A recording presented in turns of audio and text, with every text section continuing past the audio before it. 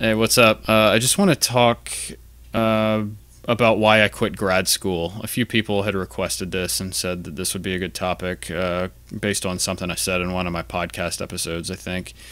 Anyway, I made a video before I started grad school about why I was going back to school. If you like, you can check that out. I'll put that video, a link to that video in the description below.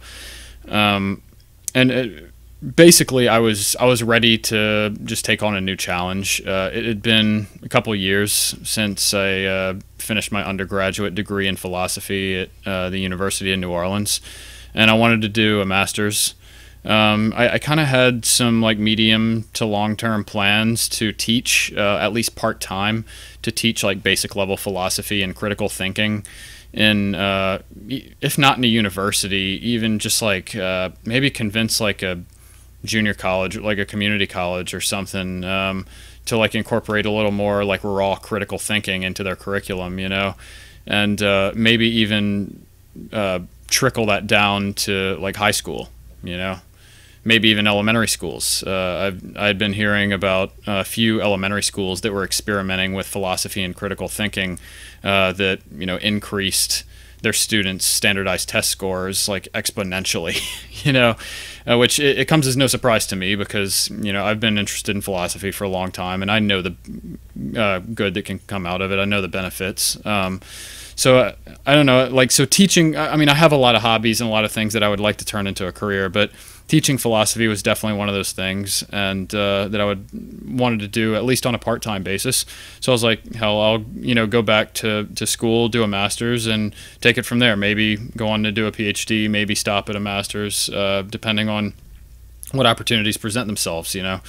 But not only that, not only based on that goal, that plan that I had, wasn't the only reason I went back to school, man. I had been doing a lot of independent research on my, specific philosophical areas of interests, which mainly included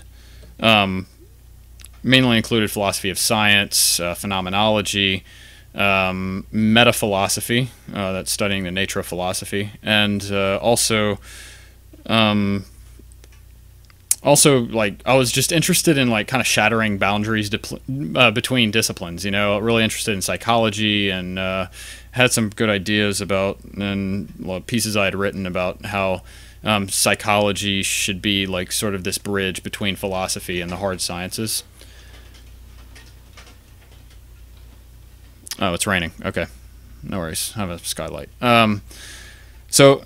Anyway, I wanted to explore my interests in more depth, and I wanted to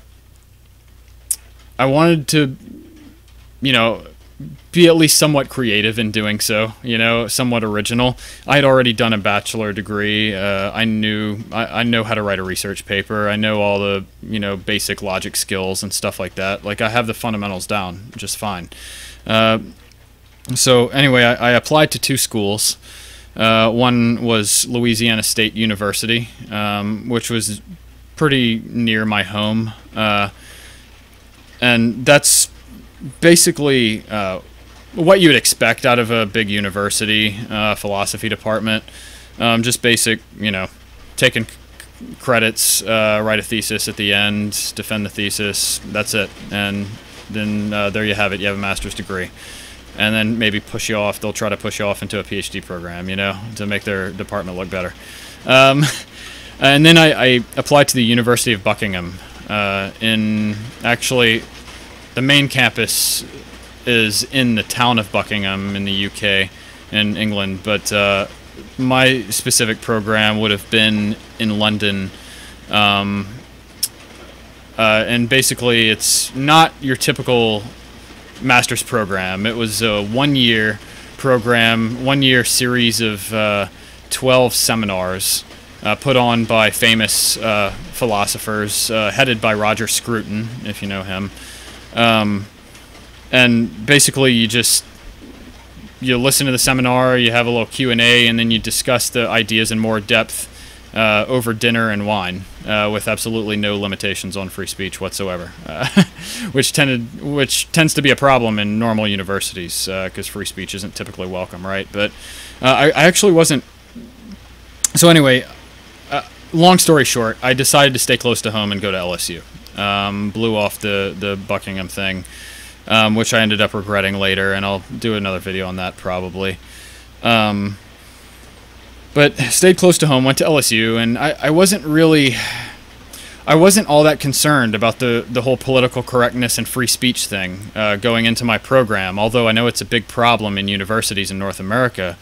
I didn't think much of it for philosophy because I kind of like naively thought, well, yeah, it's a problem in the other humanities and in the social sciences, right? But not in philosophy, right? I mean, that's where you go to have your views challenged, and you go to challenge other people's views, and you have open debate about things, right? I just took it for granted because I had some really good discussions in my undergrad experience, and I thought that it would have been more of the same, and much more of the same in philosophy seminars on the graduate level. Turns out I was wrong. And that actually became the main reason that I quit. So I guess like in one of my philosophy seminars that I took, it was on scientific knowledge. It was an epistemology course, epistemology being the branch of philosophy that deals with knowledge. How do we know what we know, right?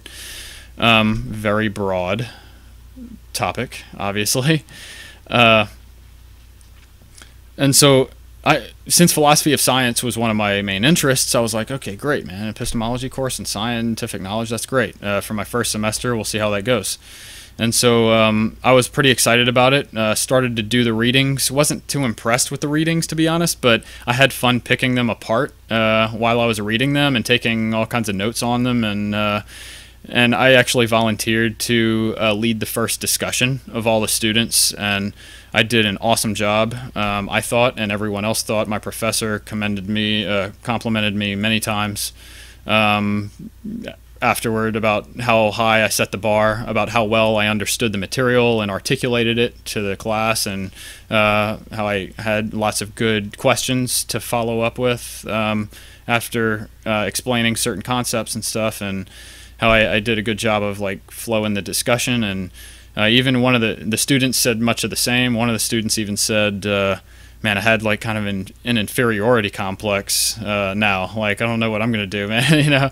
But so anyway, it started off well, and I was doing really well in my other courses too, which I ended up with A's in. But this course got more and more and more analytical as the semester went on, and less open to like the free expression of ideas, I guess you could say, you know.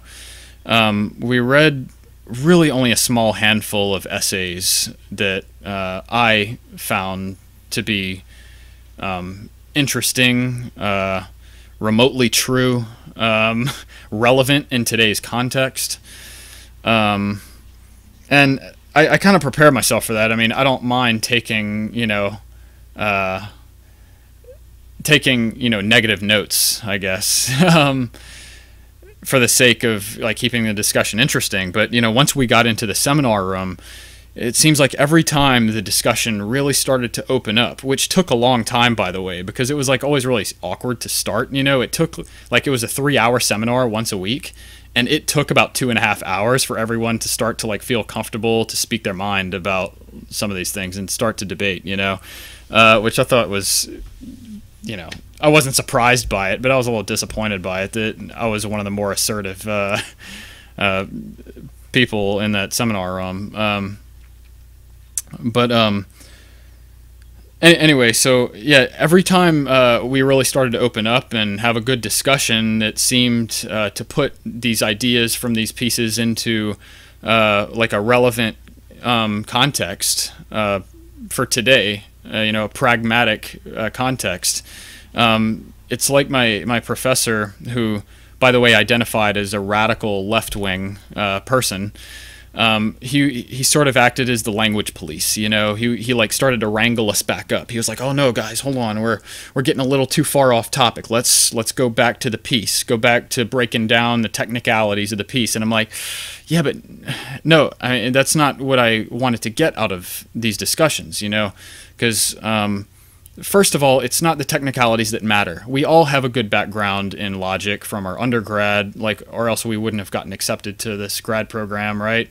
We know how to write research papers. We know how to break down a piece, technically speaking. What we should be interested in, what I'm interested in, is the content, is the meaning, is where is this going? Why does this matter? Or why does it not matter? And every time we got into that discussion, he kind of wrangled us back up. He was like, "Hey, let's not venture too far away from the piece." It's like, no, but if the piece is any good, it's going to allow for this type of discussion. And if we have a good open discussion, if you've ever had, a good eye-opening intellectual discussion where you actually learned something, you usually circle back to some of the main original points anyway, so it ends up being, even from a technical standpoint, relevant to the essay or whatever.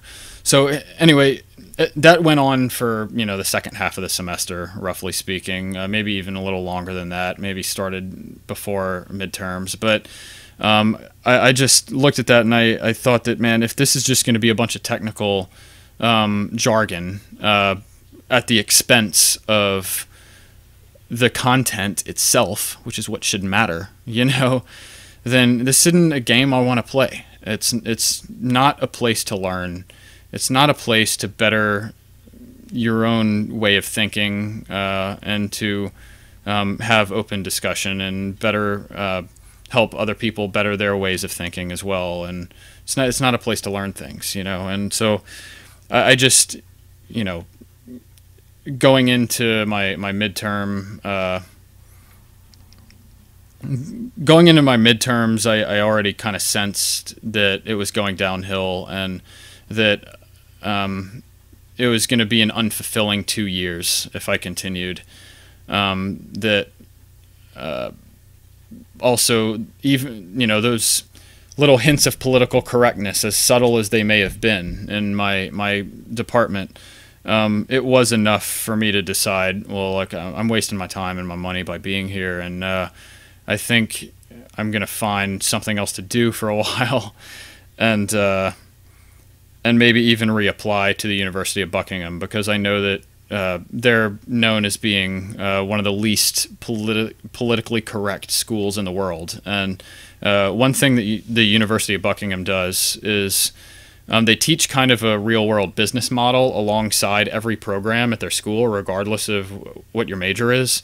And it shows you how to put your areas of interest into real-world contexts and make something of it, which is why they've been rated first. They've been ranked first in student satisfaction, in quality teaching, and in job placement, postgraduate job placement for the last few years in the UK.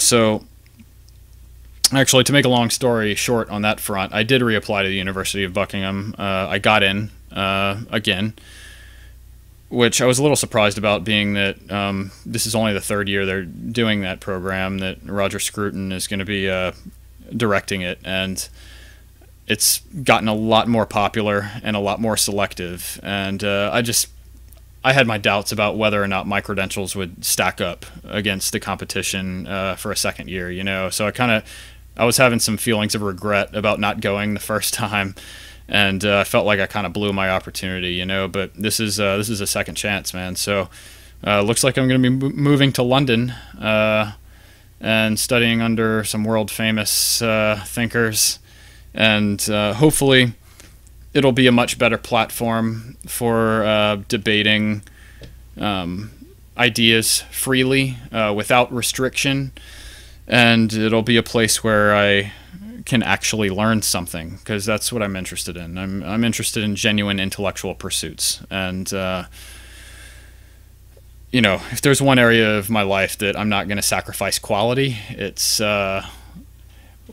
it's the experiences and the conversations and the people I surround myself with, that I can improve, that I can learn from, and